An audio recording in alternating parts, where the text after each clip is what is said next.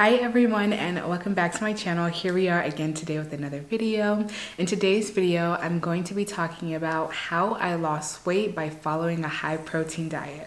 If you guys are new to my channel, I lost over 100 pounds on the ketogenic diet, and then I got off of the ketogenic diet, I gained weight, and I decided to go on a different type of fitness journey, and I wanted a diet that was more sustainable. And this is where I came across following or eating high protein. I was able to lose 25 pounds in 30 days by eating this way, and also by exercising, and of course eating in a calorie deficit, which is essential for weight loss. So I'm gonna give you my tips and tricks. We have three main different macronutrients that we can prioritize in a diet, and these macronutrients are called fats, proteins, and carbs. And basically each macronutrient goes into a different category of food groups. For example, fats are things like saturated and unsaturated fats, and of course we have trans fat and everything, but I'm just going to be talking about whole food for this example. And in regards to carbs, there are different types of carbs. We have whole grains, we have starches, and then we have protein. And you can get protein from a bunch of different sources. You can either get protein through supplements, so you can literally drink protein shakes or eat protein bars, or you can eat any type of meat that has a higher percentage of protein, so like beef or any type of fish, salmon, or you can eat some type of plant-based protein such as beans or spinach and etc. The reason why I love following a high protein diet at the moment is because of its benefits, and especially its benefits in regards to fitness and more importantly in regards to weight loss. One of the benefits of eating a high protein diet is you will feel fuller, and this is because protein takes a longer time to digest inside of our systems. So if you eat a good amount of protein, you will feel fuller for longer, which could help with you maintaining a calorie deficit. And if you're someone like me who likes to intermittent fast, it is perfect for me to drink a protein shake when I break a fast that has all natural ingredients, or if I'm just going to bed, eating a meal that has higher amounts of protein in it helps me feel fuller for longer, and it helps me with intermittent fasting and not overeating. If you guys are interested in the types of meals that I actually eat while I'm trying to lose weight, I do have weight loss recipes down below. Another benefit to eating a high protein diet from my own personal experience is that it could help you with body recomposition, or it could help you with muscle growth and muscle repair. So one of the reasons why I decided to go on a high protein diet was because I actually had an injury. I had an athletic injury within one of my legs. I tore my hamstrings, and just not eating enough protein and just eating a lot of processed food wasn't helping me heal in any type of way. This is where I kind of experimented with actually going on a high protein diet, and my body literally changed after this. In addition to that, I am physically stronger now just because I eat higher amounts of protein. Another benefit that I love in regards to eating a high protein diet is the volume that you can eat.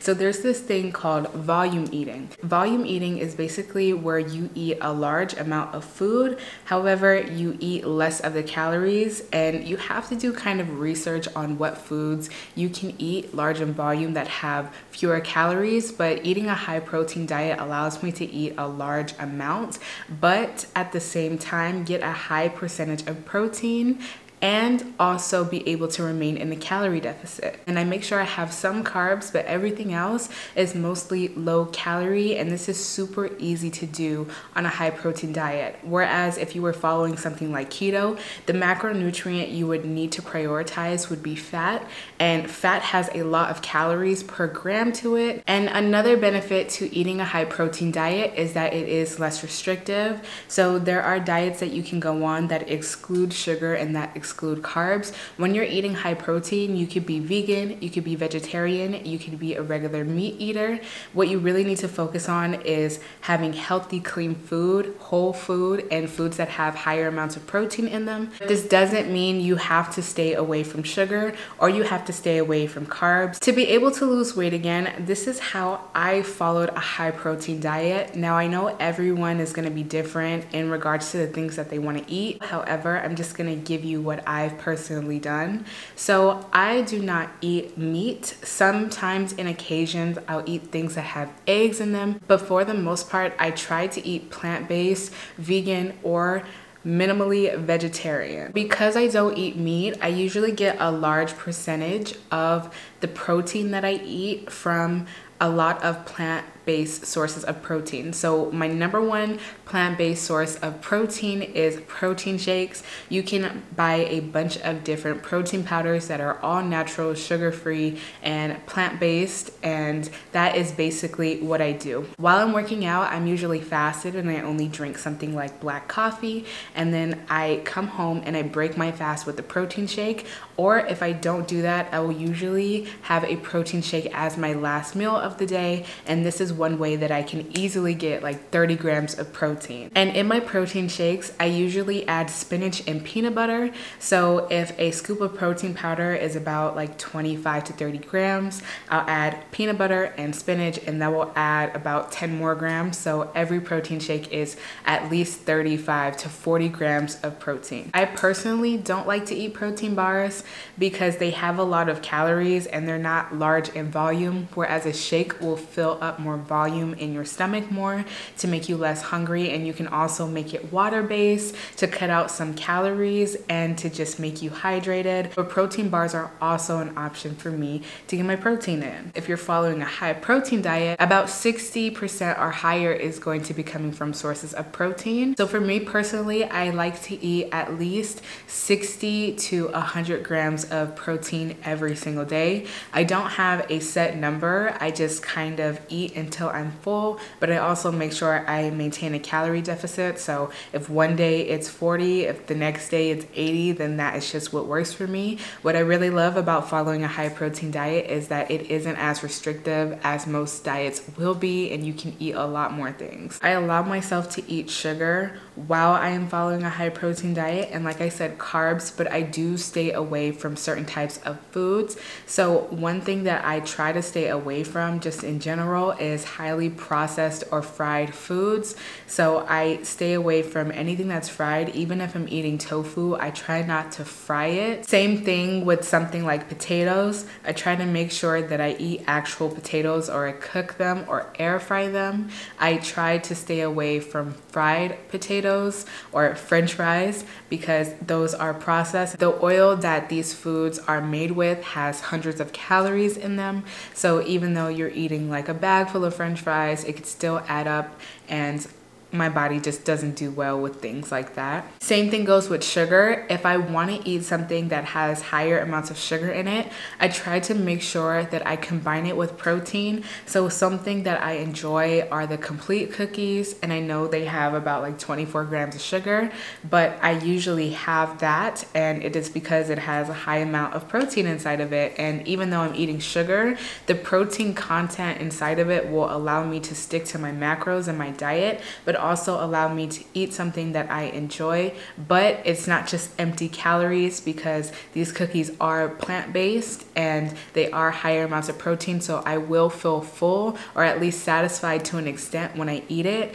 And also, if I want to have sugar, I usually have fruit too. Now I want to talk about how I exactly lost weight on a high protein diet and how eating this way really incorporated into my second, or aka third, weight loss journey and helps me get fit again. So as I mentioned, I had gained weight and I was looking for something that was more sustainable, and I came across the high protein diet. I went on a high protein diet because I had a physical goal. I wanted to get stronger and I wanted to add strength, and I knew eating no carbs at all and just not prioritizing protein would not help me with that physical goal. And at the time, I was eating very badly. I was eating ice cream and like ice blenders every single day. I was eating a lot of junk food all day long, and I was eating so many bad things. Because I have been working out for such a long time, my body is accustomed to kind of what I do already. So I had to do something to basically switch up my routine and make me stronger. So the first thing that I did was put myself on a calorie deficit, but I didn't have a strict calorie deficit, and I still don't. So I allowed myself to eat 1,500 to 2,000 calories a day. And usually I'll eat more than 2,000 calories a day. And this is because when I exercise, I usually burn more than 500 calories a day. So I don't want to eat too low. Another thing that I did to be able to lose weight this time around was intermittent fasting. Now, if you guys are new to my channel, you would know that I talk about intermittent fasting a lot, and I consistently intermittent fast. I have been for years, and I absolutely love it, but I do fluctuate my fasting hours and the methods that I fast for. So some days I will eat 2 meals a day and like a protein shake, and then sometimes I'll eat only 1 meal a day. And like I said, I do this because my body is so used to exercising at a certain intensity. I exercise all the time and have been for years, and I've lost a lot of weight. So I kind of need to trick my body into doing new things. In regards to exercising, I exercise about twice a day, at least for half of the week. So for about 3 to 4 days out of the week, I will have 2 workouts. And in addition to that, I sit in the sauna. So I burn a lot of calories when I am exercising, but I also mainly do this because I work for myself and I work from home. And because of this, I need to find ways to be active. So my first exercise, which is mainly just like cardio, is around 300 plus calories burned. And then I exercise or I play like a sport in the evening / nighttime, and I do this for about 2 to 3 hours. And I don't know how many calories I'm burning, but just imagine exercising for about 2 hours more. I'm assuming that I'll double the calories, so it's probably over 700 calories that I burn just from exercising. And I know that's a lot for most people, but like I said, the circumstance that I have is a little bit different than most. I don't have a 9 to 5. Lastly, I want to get into some cons about following a high protein diet if you're thinking about doing this for weight loss. So the first con is that you have the potential to gain weight, and this is because you are changing the macros that you are eating. So if you are prioritizing protein, it is easier for you to build muscle, and you may accidentally do it, especially if you don't know what you're doing when you're first trying to exercise. For me personally, when I first went on a high protein diet, I was gaining weight and like I was getting stronger, but it was contributing to my weight gain, especially if I did not manage my other macros. So if I was eating high amounts of protein, but also eating all this processed food, I was gaining weight. And so you just want to be careful of that because you don't want to get bulky or you don't want to bulk accidentally. Another con that comes with following a high protein diet is that following a high protein diet is very expensive.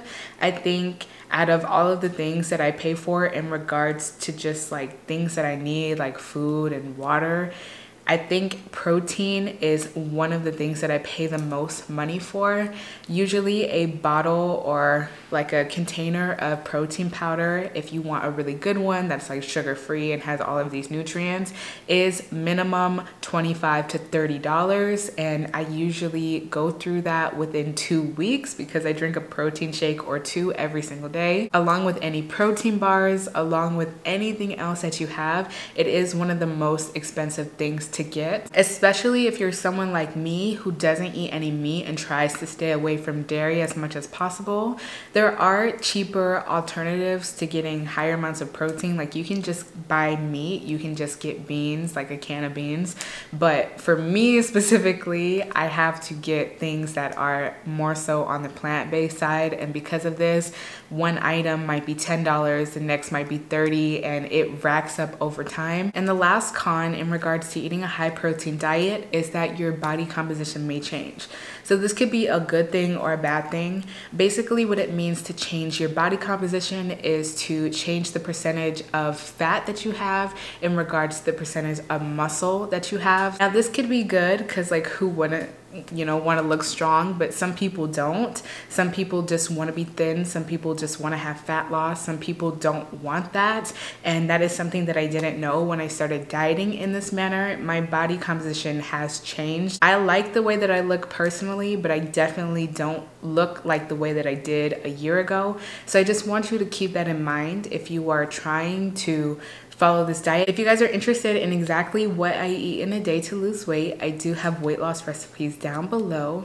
Thank you guys so much for watching this video, and I will see you in the next one.